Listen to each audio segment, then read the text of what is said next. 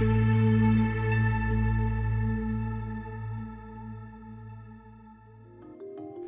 you've heard about the genome, but have you heard about the serome? The serome is the totality of a single individual's secreted antibodies. What they bind to, what they react to, vaccines, a virus, the foods you eat, the things that you're allergic to, the microbes that live in our gut. Every time your immune system reacts to a virus or a bacteria, there's a chance for part of that virus or bacteria to very closely match a literal piece of the human body. Sometimes this leads to mistakes. All of us are walking around with very strong autoantibody responses. A lot of the times when this occurs, nothing bad really happens. But sometimes these autoantibodies are against really critical proteins, like a particular protein of Epstein-Barr virus. In some people, a portion of that virus cross-reacts specifically with the glial cam, which is expressed on our neurons.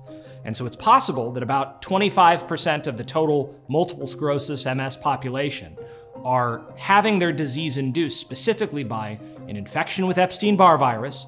And so for that reason, knowing when, where, and how different autoantibody profiles arise is really important. This is HuProt. It is the only protein microarray of its kind, which represents the majority of the proteins in the human body. You take blood and you react it with the slide. You next come back with a detection antibody, which can be read on a laser microarray scanner. In other cases, it's more valuable to have more fine detail, and that's enabled by PhIP-Seq. Our two most important autoantibody PhIP-Seq libraries, HuScan and MouseScan, are an entire reference human and mouse proteome cut into small overlapping pieces.